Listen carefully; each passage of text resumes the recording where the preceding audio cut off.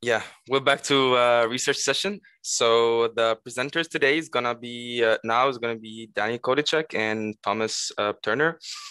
Dan is the director of the CodStar lab at UPenn, and Thomas is Dan's PhD student.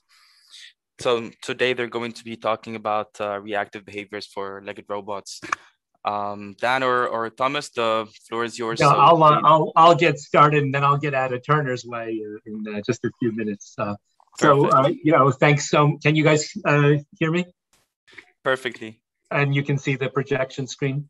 Everything's great. Okay, so we're very grateful to the organizers for inviting us to this wonderful workshop. It's clear that things are very exciting right now. It's wonderful to see the success of the growing success of the companies, and it really does raise the question of what's the role of academia. It reminds me of the 80s when I watched what happened to the computer engineers. Our view is that we should be trying to work on the fundamental problems. And Jesse articulated it very well this morning. I think that complexity itself is very important. And our focus is on compositional methods that have provable properties.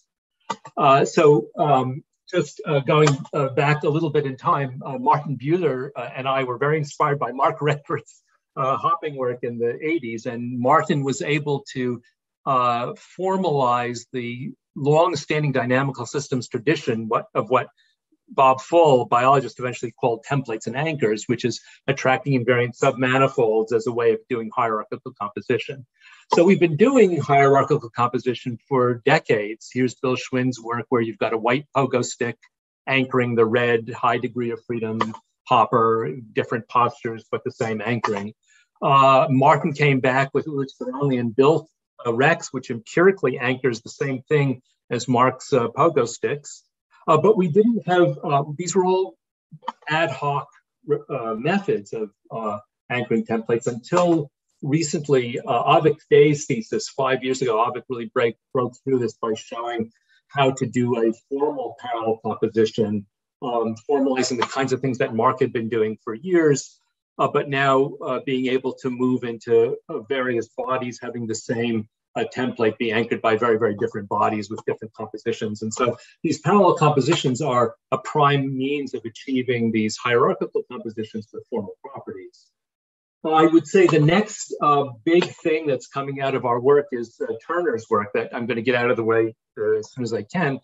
Turner started out by sequencing transitions of these various parallel compositions, jumping up to open doors and that kind of thing, or taking, instead of a steady state view of bounding up the stairs, taking a transitional view of bounding up the stairs. But in the last few years, as I'll get out of the way and let him show you, he's been able to take the notion of sequential composition, which is also formal, and begin to figure out how to get the attractor basins of parallel things, it translated into the language that the underlying template understands or begins to understand in a reactive manner. So so the whole point is, can we use these formal compositional methods to do more than just steady state things? Can we use them to be reactive in the physical uncertain world? The last thing I'll talk to you about before I get out of Turner's way is to remind people of Aaron Johnson's work. Aaron Johnson was a doctoral student in our lab about 8 years ago now. He's a professor at CMU. And Aaron pioneered this very, very abstracted representation of the environment. If you think about the sagittal plane view of the environment, polyhedral, then what Aaron did was he reasoned about the points of contact of a body on the substrate. So the body could have no points of contact, 0, 0, 0, 0. The body could have a leg contacting in the front, 0, 1, 0, 0, or a leg contacting in the back, 0, 0, 1. Or you could have your nose on the ground and no legs, or the butt on the ground. There's this very nice simplicial complex that you build up from these abstract representations of the environmental contact. And Aaron used these representations to prune away the edges by hand, and then by hand to design sequences of these, in those days, not yet parallel compositions that would achieve various behavioral properties in the real world. So that combination of ideas, the notion of compositions in the body and abstractions of the environment, is where I'm going to stop. The point of these compositional methods, which, if you take my ideological view as the path to programming work, the requirement is that any composition of basins is a formal prescription of a relationship between the basins being composed. And what Turner's been able to do is think about attractor basins not just as having attractors, but as having dual repellers. And I'm now going to get out of your way, Turner, and let you tell your story yourself.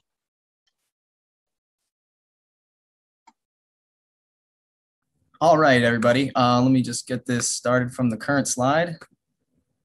Can you hear me and can you see my slides? Yes. Perfect. All right.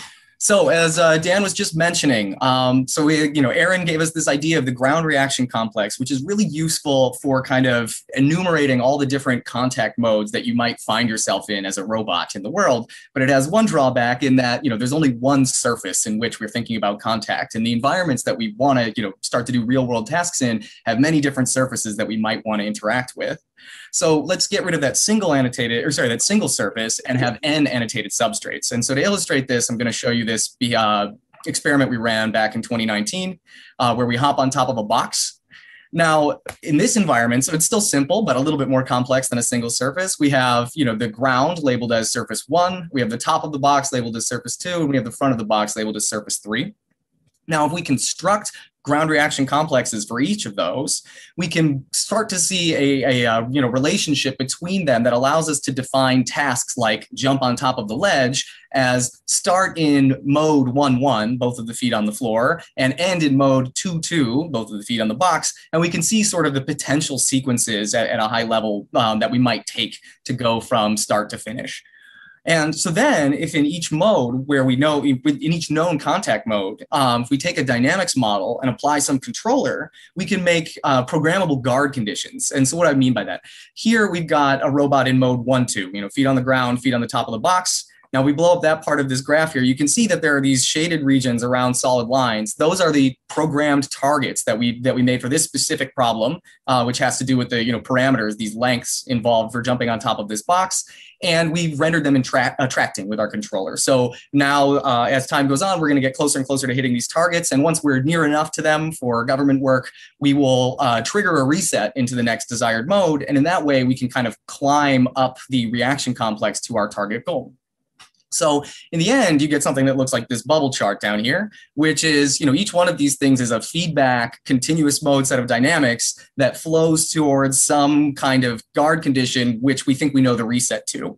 Now, we are assuming that we always get to that guard condition, and we're assuming that the reset is always what we expect, which we'll talk about later. Isn't always the case, obviously, but for now, it's a good start, except for if you want to include a lot of different surfaces in your plan and you have a K-legged machine, you're going to have n to the K different nodes. And if you think about different types of friction, stick versus slip, you're going to have 2 n to the K nodes. And so now if you're thinking about sequences in this reaction complex, you're going to have 2 n to the K factorial different sequences. And this is obviously, not tractable.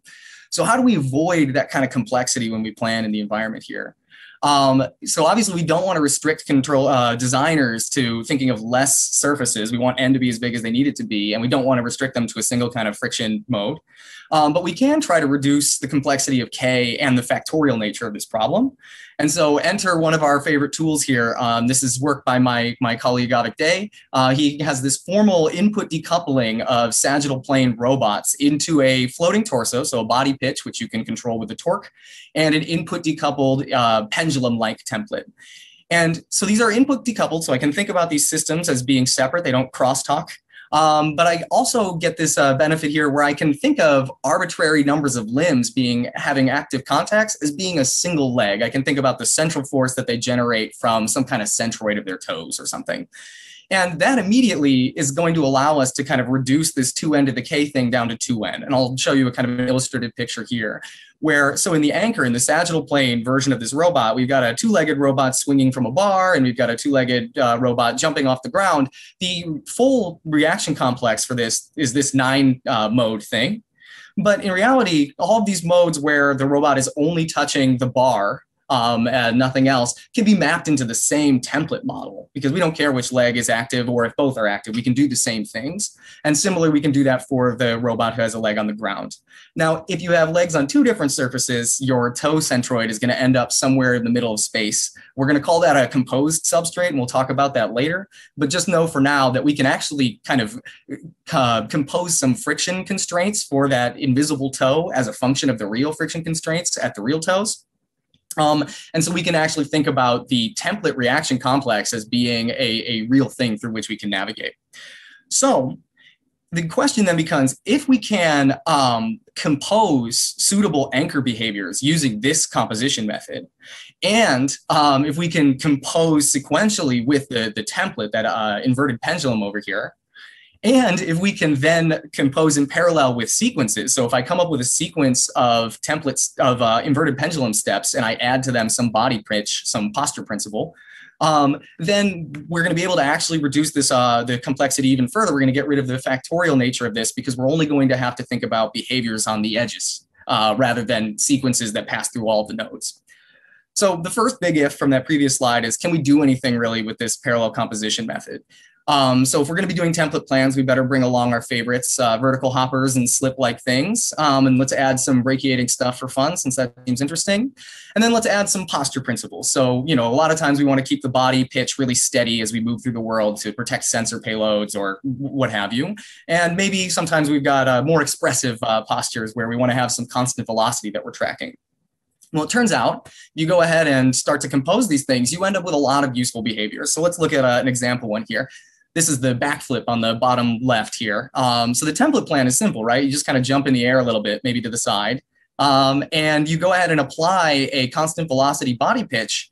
And the key here is you inherit the programmable properties of both the column of body pitches and the row of templates. So I can choose the hopping height independently and program that, and I can choose the rotation rate independently. So if I do it kind of wrong here, I've chosen a high hopping height but a slow rotation rate, you can see that I'll crash on the floor here.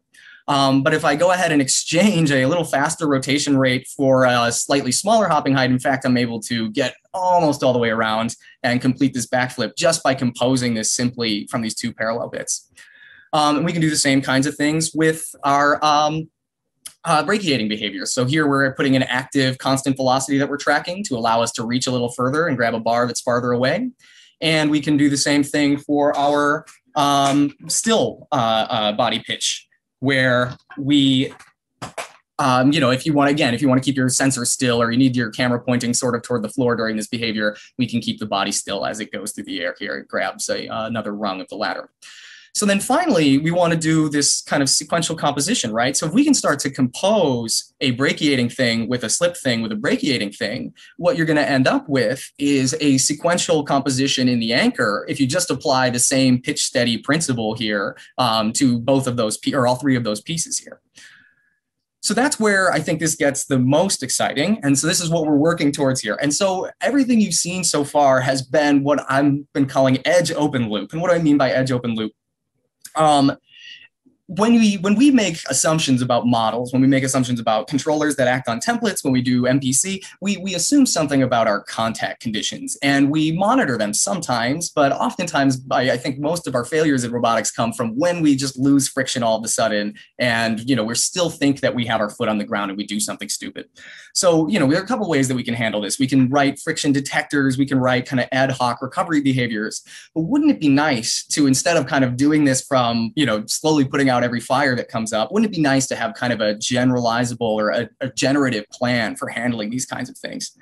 And so enter this idea of edge reactivity, which first we'll talk about at the template plan layer, but instead of having open loop, you know, sequences of states or modes here, let's think about just the edges as being composable themselves. So I can go from, well, not everyone to everyone, but if I'm in a particular mode, I can look at this as a Haas diagram, which then says that there are a bunch of edges that are available to me. And then I can just kind of go up the ladder slowly by finding the available Haas diagrams. And I can do this until either I succeed, or I can do this until, you know, I failed so thoroughly that there's no recovering, at least within this context. And so what's gets interesting about this is if you go ahead and push this forward to the anchor, you get some of the same things. So the anchor is going to be doing the mode detection. It's going to be the thing that's always checking to see if its feet are stuck on the ground or not. But then it's going to be able to take that information and figure out what should I do within the context of this reaction complex to solve the task. So this is all a little abstract, so I'm going to show this with a video here. So this task is just jump across the gap. And so right now I have the robot just simply doing the dumbest way you could do this, jump up in the air and land on both feet. So that's if you look at the top left, that's the template plan. And then there's an arrow pointing to the synthesized plan where it remains pitch steady. Okay, but that's open, edge open loop again. What happens if I nefariously put a banana peel under its front legs? Well, it doesn't know that it slips here. And so it thinks it's generating a lot more lateral forces, and it's also generating a torque around the body that it didn't expect. And so what results is we land on our face in the middle of the gap and we fail pretty thoroughly. So what if we were being a little bit more edge reactive and right here realize, oh, I'm no longer in the contact mode I think I'm in. What should I do? What is the available edge? Well, it goes ahead and sees, actually, there's a synthesized plan with an orange available edge right here that I can just start following. And this will help me, I can do this now middle plan on the bottom row that allows me to do this handspring leap over the gap and recover from that same slip that in the open loop way fell into the gap. And even better, and so this is where we're really trying to push, is what if you slip not only once, but twice here. And so right here, as it goes to push away, it realizes, oh no, I didn't get enough traction. And so now I'm just falling. So it turns back to the anchor and the anchor says, look, you're really close to mode 2.1. Why don't you just put both your legs down and then I'll pass this information back up to the template planner. The template planner says, mode 2.1, that's this composed substrate 3. Let me make you a new plan, but it's a simple plan because it's in the template space. And then we can resynthesize a recovery, which is what happens here. And we're almost able to jump out of that gap here, but it doesn't quite make it. But so that's the big takeaway from this talk, which is if you can do the planning in the template space and then you can quickly synthesize these anchor plans, you're going to be very, very robust to things like loss of traction. And that's the direction that we're really trying to go with these research. So with that, I will, quick thank you to our sponsors, and I'll turn it back over to Dan and the moderators for questions. Perfect. Thank you so much. Let's see if we have questions. I do have a question. It's more of something that I couldn't understand. So again, could you elaborate more on the planner between the templates? So based on what do you decide what kind of template should be used in the sequence between that? Right. So basically, because we have these kind of, so if I should probably reshare the screen, but basically, if you looked at that palette of behaviors, there is, a row of available templates that determines what all the anchor behaviors that we can synthesize are. And so I'll just click it really quick, right? Yeah, so if you look at this diagram here, so basically, if you have controllers here that you know how to compose and sequence, and so we know how to do some of this stuff, right? There's a paper by Ulrich Soranli and Amr Arslan that talks about composing slip, for instance, to jump to different surfaces in the world. If we know how to compose these in sequence, then we're going to be able to compose anchor behaviors that are more complex that live on top of them. Does that make sense, or should I try? Should I try again? No. Yeah, I do understand that. Yeah, thank you. Let's see if there are other. I don't think there are other questions from that. But truly, thank you so much for the presentation. Actually, I think this is one of the talks that are a bit different from most of the talks that we can see. So I truly do like that. The opportunity. No worries. So the